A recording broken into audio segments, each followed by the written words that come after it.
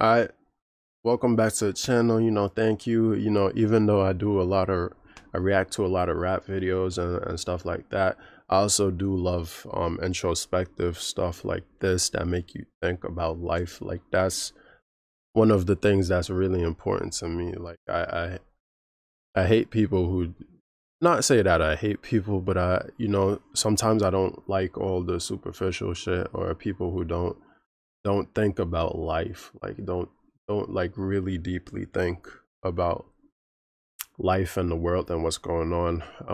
I've been blessed to be a really deep thinker about life, space, all of that. Like I think about everything all the time.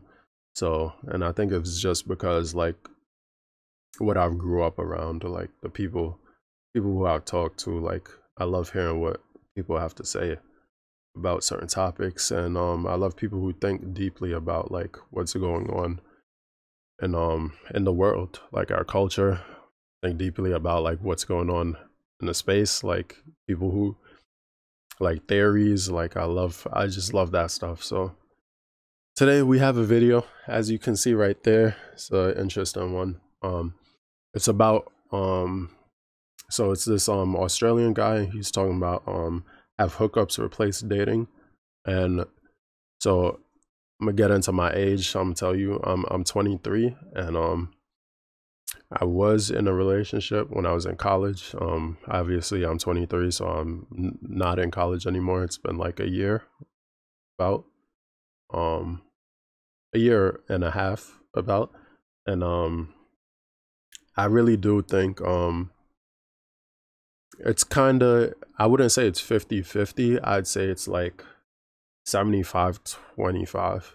Like 25% of people are actually like, 25% of me thinks that like, dating is still here. And there's people out here that do date and it works out, but a lot of it is hookup culture. Like people just hook up. So 75% of me thinks that's what it's become. Like people don't really date anymore, they just hook up. That's what it is. But let me get into this video so we can hear what he has to say, and then I'll chime in at certain points if I feel like I have anything that's important, or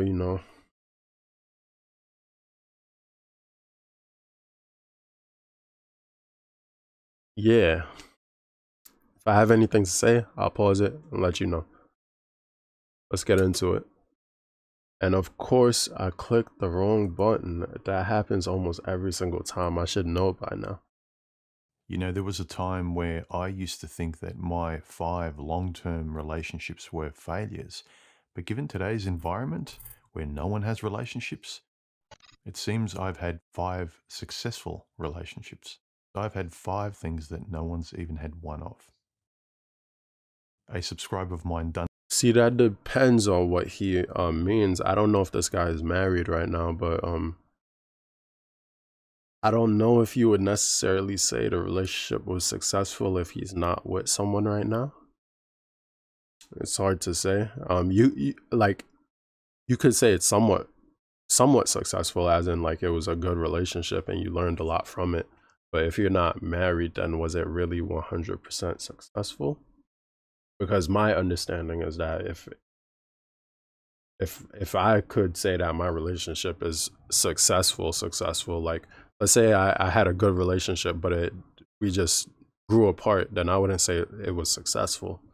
Because to me, successful would be finding the one that completes you and you never have to search again. Like you get married and she's, you're not messing up, she's not messing up, you guys click like 100%. Like it's almost like, let's not say read each other's mind, but like, you both understand each other on a deeper level than most people can ever reach, and no one else reaches you on that level.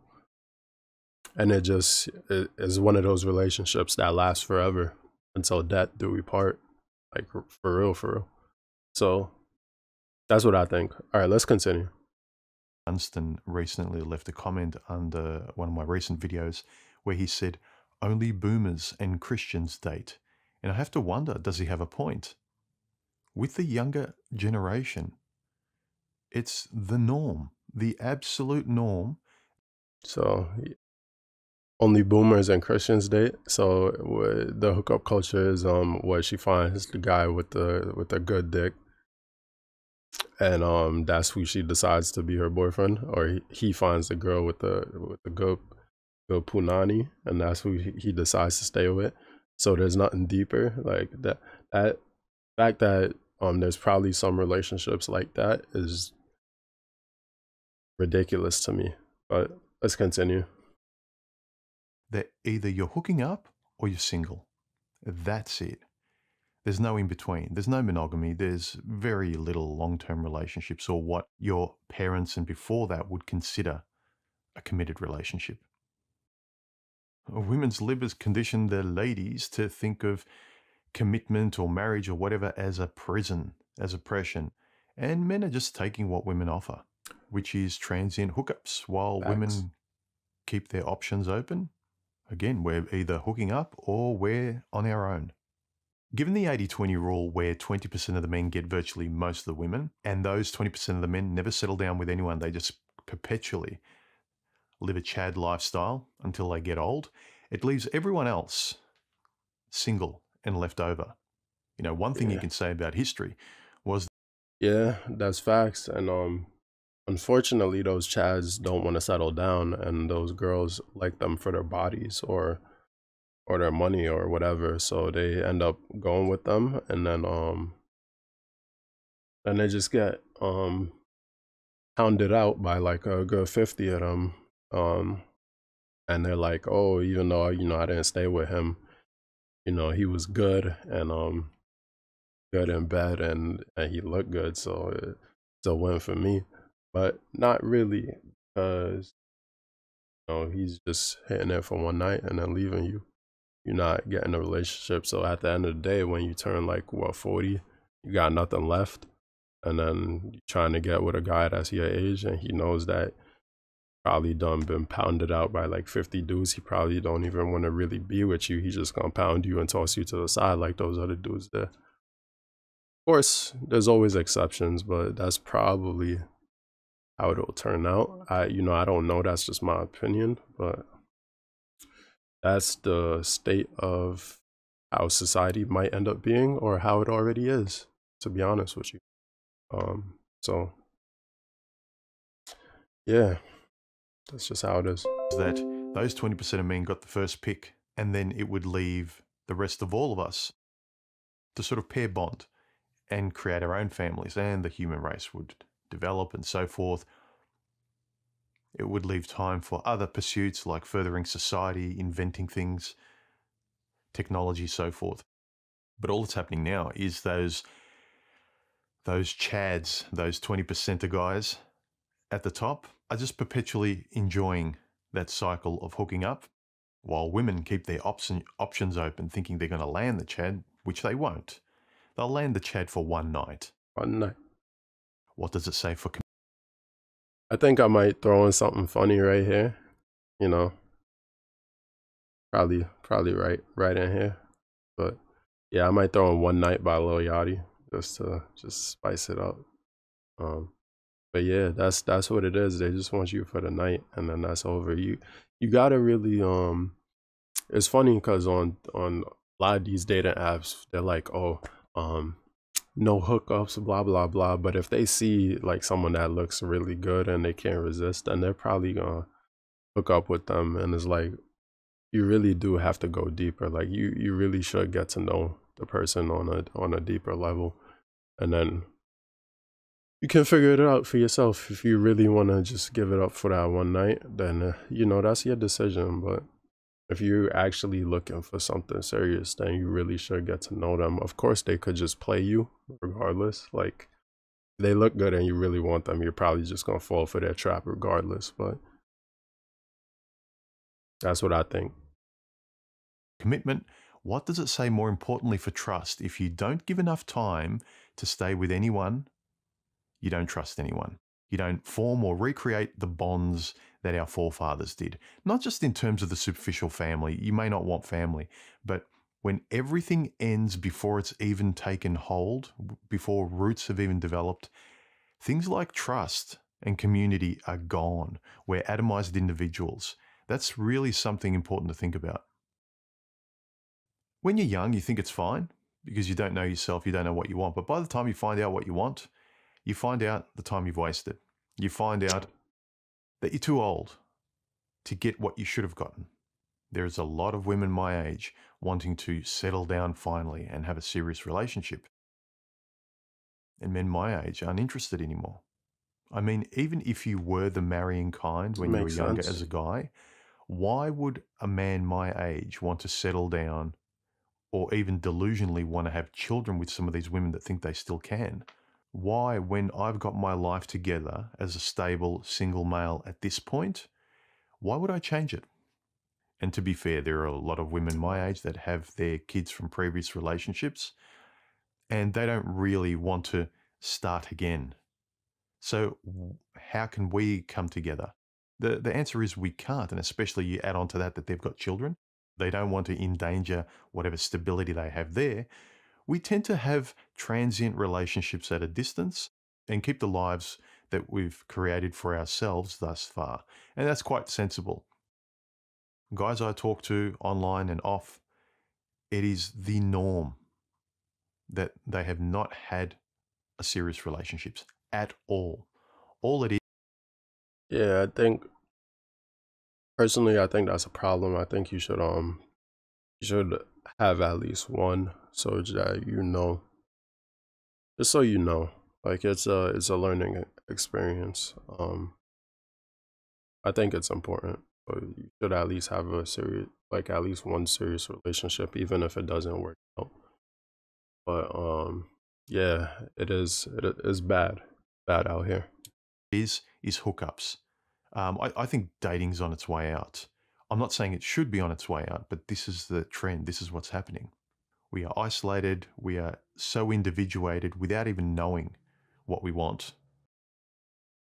I was speaking to a young family friend the other day in her late 20s. She has never had a relationship. Admittedly, she has never had a relationship.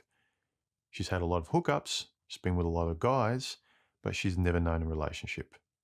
And I used to think a little while ago that was very surprising and odd when people said, yeah, I've been in a relationship and it was for 3 months. And I'm thinking, you haven't even been past the honeymoon period. That usually takes 6 months to a year in some cases. And yeah, I can see the attraction for a young person That's in bad. today's nervous environment to be very weary about putting your eggs all in one basket. We're told to diversify our funds. You don't keep a car for very long. You make sure you've got multiple bank accounts if one gets closed. You have multiple streams of income. You see people online. If one gets shut down, if your channel gets shut down, people are diversifying and fragmenting themselves where they don't actually invest wholeheartedly in any one direction, in any one person. And as such, they're fragmented. Just want to say, obviously that's not everyone, but that is a lot of people diversify. If you put your eggs into one basket, then you worry about and you care too much about it. Just like stocks, if you had all your money in one stock, you'd be checking that stock every second, seeing if it goes up or goes down. But if you have your money spread out between a bunch of individual stocks, then you're probably not going to be checking every single minute of every second. You'll probably check every 30, every maybe an hour goes by in the day. You decide, oh, let me check, see what's going on.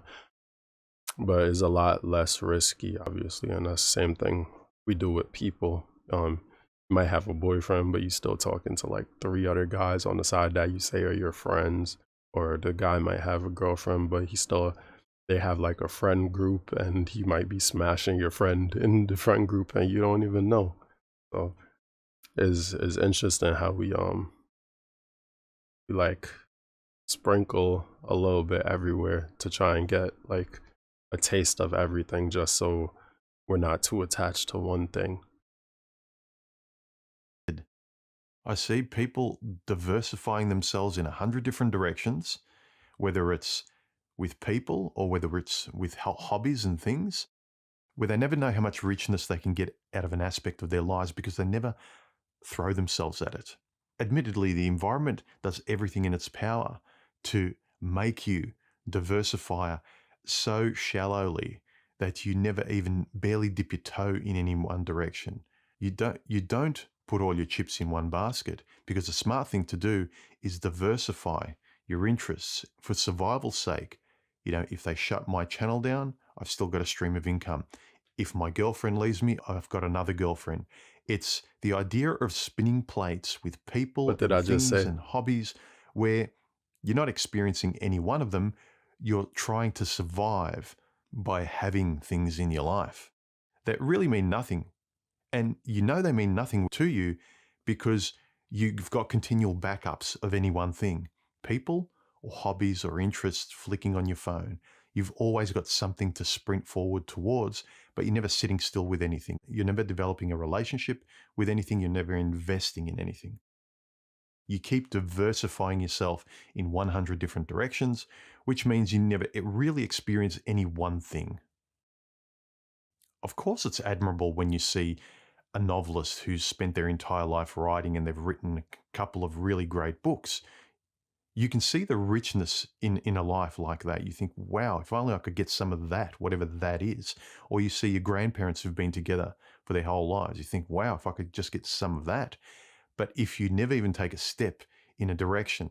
That's the fairy tale that everyone wants, low key. Like if you had grandparents that have been together forever, or you watch like Disney or like certain shows, you like, I feel like guys more than, I can't speak for girls, but like guys more than girls, a lot of the nice guys, or if you started off as like a somewhat nice guy, um probably romanticized, or nice guy as in like before you even got into any type of relationship, before you had any experiences, probably thought about that one girl that, like, oh, like she was my girl, like it'll be forever, like, you know we're gonna be together forever, like this is gonna be like it, like every guy thinks about like just getting like one, it'll be like it. Not every guy, because I can't speak for every guy, but like, probably a good amount of guys. And it never works out. Like, not say it never, I keep saying these definite words, nothing's definite, but like a lot of times it doesn't work out. Like either you end up messing up or she ends up messing up. So you might be the type of guy that thinks she's forever, and then another girl starts hitting on you, and because like she's hitting on you so hard, you end up folding and you end up sleeping with her friend, or you sleeping with someone in the class, or like someone that she knows, because they was like coming on to you hard, and they look good too, just as good if not better than your girl, and so you end up folding under the pressure, because she's probably the only one you've been with, so you want to taste something else, see if it tastes just as good, or if not better, and you ruin your own relationship. Or you're with your girl and she, people grow out of each other, so maybe she starts like thinking that she can do better than you, or that like she wants to experience more. She could literally have the same feelings, like, oh, this guy is hitting on me, his best friend, or someone that he knows that looks better, if not just as good as he does. He has finances, he's offering all these things. They snapping, they texting, they doing all this. She starts getting feelings for him, and then, oh, lo and behold, your best friend or like someone is smashing your girl, and then she's not the one, and now you're hurt. So it can go both ways. So that's what happens sometimes. Let me put this back just a little bit and Wow, keep if I going. could just get some of that. But if you never even take a step in a direction, then you'll never get any of it. Facts. These days, people just have hookup after hookup after hookup after hookup. I'll never be hurt because I'll never feel anything. All I'll feel is lust. Maybe that's it. A generation of people just comfortable with lust because lust is safe. Investment or love or caring, sharing, it's easier to just hoard just your time and nothing else, and not let anyone take that from you. But all you can do with time is give it away. I mean, you can give it away just here to yourself, or you can give it away with people. I mean, even the Yep, can't give it away. And you see me, myself, I've invested time into people and certain things, and even if you're on Tinder or dating apps, you're investing time that you're not getting back. So, each person that you match with, you talk for a little bit, and then you end up just ghosting each other, or nothing happens, y'all don't meet, or it doesn't work. It's a waste of your time, bro. That's why I go on, if I do go on, I swipe a little bit, but I don't waste that much time on it. Same with social media. I don't waste a lot of time with it. The only thing that I invest my time into these days is work, because it gives me money, possibly help me get my own place and get out of, the struggle. Or I invest my time in working out, because bettering yourself, bettering your body is like, there's nothing better than that. You feel good, like, makes you feel better. And yeah, it's a plus all around, like making yourself better, working on yourself. So I've I I I never used to work out like that. I played a little bit of sports here and there, but like I was never like super brolic with a six pack and abs. My legs were always skinny. So I work out now just for myself. And like at the end of the day, I feel like you becoming the best version of yourself, like maxing your body out, your intelligence, your mind, like it's not, it's never going to be a waste of time, because it'll help you in every aspect of your life. Getting girls, it'll help you with jobs, it'll help you with everything. Literally everything. There's no downside to working on yourself, working out, getting better, getting brolic. Like, do it. You might as well. And then the only other thing I invest my time into is this YouTube thing, because it's like my only hobby. Actually, no, it's not my only hobby, but it's one of the ones that I'm very I really wanted to do it. Let's just say that. And I didn't think I could do it because I'm kind of introverted, but like started it and now I can't stop. I just like making videos, even though I only have time to do it on the weekends. Like, I make videos for my gaming channel. I make videos for this channel. And I have a third channel for finances. I'm not gonna plug them because I want them to grow by themselves first. And then like once they like start taking off, then I'll plug them in all of my other channels. But for now, I'm just gonna leave them, see how much they can grow, and that's it. But yeah, it's definitely important to not waste your time, like especially with dating, because you might, there's girls who just go out to eat with you just to like get a free meal. I've had a friend who did that, and I thought it was fucked up, but what can I say to her? She already did it, and she probably gonna do it again in the future. Like, she looked good, so she could get guys to do that. But like, if you're spending money on a girl thinking that, oh, this could go somewhere, but she's really just using you for food, that's messed up, and you're not getting that money back. You're not getting that time back. You could have spent that money and that time on someone else who actually appreciated you. So, sucks, but that's life. friendship that people have these days, especially in times of isolation online, even friendships are diluted, but they're about the only thing that people invest in terms of relating to each other. It's getting less and less. I hazard to think in the next couple of years. I mean, now it's generally acquaintances. We have sex with acquaintances. We have friendships with acquaintances. See, I'm very careful with who I call friends nowadays, because it's getting harder and harder to call anyone a real friend, especially since, a lot of people want you to text them constantly. I'm not a texter. Like, it's either you hit me up or we probably don't talk. Like, I don't know how to explain it, but like, unless we're talking about something important or something like, yeah, it's just like, why am I wasting my time? Like, communication is a two-way street too. So if they wanted to talk to you, they probably hit you up. So if they're not hitting you up and you're the one always starting communication, they probably won't fuck with you that much or like that or that heavily if they're not even attempting to start conversation with you. So I'm very, you know, if we don't talk like that, and I used to call you a friend, or like we used to hang out, we used to see each other a lot, and then we don't see each other that much now, and you're not texting me or hitting me up, and I'm not texting you or hitting you up, then you're probably not a friend in my eyes. You're more like an acquaintance. I call a lot of people acquaintance because giving them that friendship title, um, a lot of people abuse it, or they're not even really your friend. You're giving them that title for no reason. They're just an acquaintance, someone who you talk to or have talked to, and it doesn't go any deeper than that. There's a lack of depth.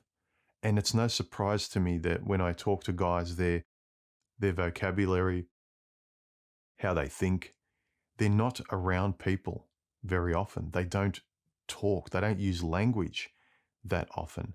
They throw short phrases and words to each other because that's what they're used to on their phones, in their feeds, on Twitter. And without that long form intimacy with your hobbies or people, you don't trust those things because trust takes time. Trust with your hobby, trust with people, again, atomized and on your own, your whole life. And it just reinforces the idea of, see, there's no one I can count on but me. With coronavirus, It's it's hard. self-reinforcing too. Definitely harder. We're surrounded less and less by family and friends. And when we're conditioned with that environment, that is what we start to recreate because that's all we're used to. Again, as there's no surprise why relationally we are far, far different than our parents and grandparents and those before them. Only having sex with strangers, which isn't real intimacy, it's just lust. No trust because that takes time and you're not giving anyone or anything any time to develop any kind of trust with you. And then you feel alone because you've got no one to trust. Quasimodo said it well. Relationships are for those who can relate. And I see very few people who can relate. They can barely talk to each other. I agree. They can barely speak. If you're not relating meaningfully, you're not forming long-term bonds, you're not forming trust, you're going to feel more and more alone. And like it or not, people don't like this saying, but yeah, we are a social species and we are not used to this. I mean, we can adapt and we are and we should, but we are not built for this. I mean, no. That's very true. Me personally, I'm a little different because just being an introvert, like I find peace in being alone, like having like no one else here, even if it's just quietness or like I'm listening to music. If I'm by myself, I can be fine for quite some time, probably more than most people. In terms of being by myself, like I really don't mind. But for the extroverts and people who are suffering in the pandemic, I know it's a lot more of people who can't be alone than who can. Um, I'm just a anomaly. There's other people like that. I've seen YouTubers who prefer like being alone, and I think it is a YouTuber thing because it with certain YouTubers because it's easier to speak into a mic than actually talking to a person. So that's why I realized how much I kind of enjoyed this because it's not really that difficult to speak into the mic. Everything else, like editing, hitting the record button, all of that is harder. But once you actually turn on the mic and start talking, it becomes a lot easier. It's just you in the room, just speaking into a mic, telling your thoughts off the top of your brain. Introverts, it's a lot easier for them to do that. Community, no family, no friends. This is pretty new, especially in such a densely packed world like we are today. It really fucks with your head because you're surrounded by people and you're completely alone. Yeah. And as we all know, as Robin Williams said, the worst is to feel completely alone, surrounded by people. And that is what we all tend to be now. Yep. And look, I'm only describing the environment. I'm not saying to give up. I'm saying don't pretend to throw yourself at a world that you think is still, your parents' world or your grandparents' world. We need to adapt. I don't know what solutions I can give. And I'm not really a person that likes to give advice. The person has to find their own way. But I've said it before, is be interested enough in yourself. Look, I generally think we can only get out of this and better our lives philosophically. That's about the only way out I can see. Because everything else we used to trust, social structures, relationships between men and women, certain automatic things like that used to be on your side and used to be productive. Now they're not. Now they want to chew you up and spit you out and laugh at you for being so gullible. So it's up to the individual now to be philosophically interested in their own psychology and how they relate to the world, and be really, really responsible for creating your own ethics and values and living by them. Because right now, as Nietzsche said, if you're not obeying yourself, you're being commanded. And it's never more evident than today. Yeah, I mean, I people are agree. living literally as emotional nomads. Imagine living out of your backpack, relationship-wise, never having any place to sleep for longer than a week, and moving and never feeling at home, never feeling like you have a home with people. That's what we're doing with each other and our lives. Existentially, we're nomads. And this is another very important thing to remember. If you're never spending enough time with a person relationally, or, intimately, romantically, or even platonically with friends, all you get used to doing is keeping that initial mask on of pretending to be what the other person wants, so you can just long enough to have sex, or just long enough to be polite, or just long enough to get the job, and then you're out of there. If we get used to wearing that mask and that's all we are with You're other just gonna people, keep we doing it. never spend long enough to be intimate, to be honest, You're not to really reveal who yourself. we are. Not for them, for us. We never spend long enough to be rooted in relationship. Yeah, so if you do what he's saying and be an actor and continuously wear the makeup, you're never gonna be yourself, and you're gonna hurt yourself in the long run. Because one day you're gonna wake up and realize that um all these people wearing the mask around, you can never actually be your true self around. It's just gonna hurt you. With others to give it enough time to get there. We are living perpetually with these masks that we feel awful about because we know we're being fake. I've mentioned this in the last couple of videos, but it really comes to the forefront. When long-term relationships are dead and they continue to die, they're almost extinct. We are relating to each other with the initial polite masks so we don't feel alone, and then it ends, and then we put on that mask again. And the only time the mask comes off is when we go to bed at night on our own, feeling anxious. Yeah, that's bad. And a lot of times, All right, so next part he's gonna talk about his own philosophy, and then that's the end.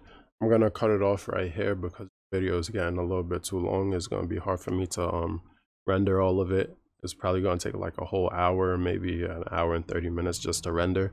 Unfortunately, I like getting my videos up faster than that, so it's already been 33 minutes, which is 33 is my favorite number, so I'm gonna stop it here. Like, comment, subscribe, tell me what you think. I think everything this guy is saying is complete facts. If you want to know the name of his channel, it's called HU Man, MAN, Human, but man is capitalized and Hugh is lowercase. So please go watch this video if you find this information interesting or useful. I know I dragged this out 30 minutes. Who's gonna watch a whole 30-minute video? But if you did, please like, comment, subscribe. I appreciate the views, and I really think what he's saying is valuable information. I chimed in on the parts that I thought I could provide a little bit of my own thoughts and information, and that's pretty much it. I appreciate you guys for taking time out of your day.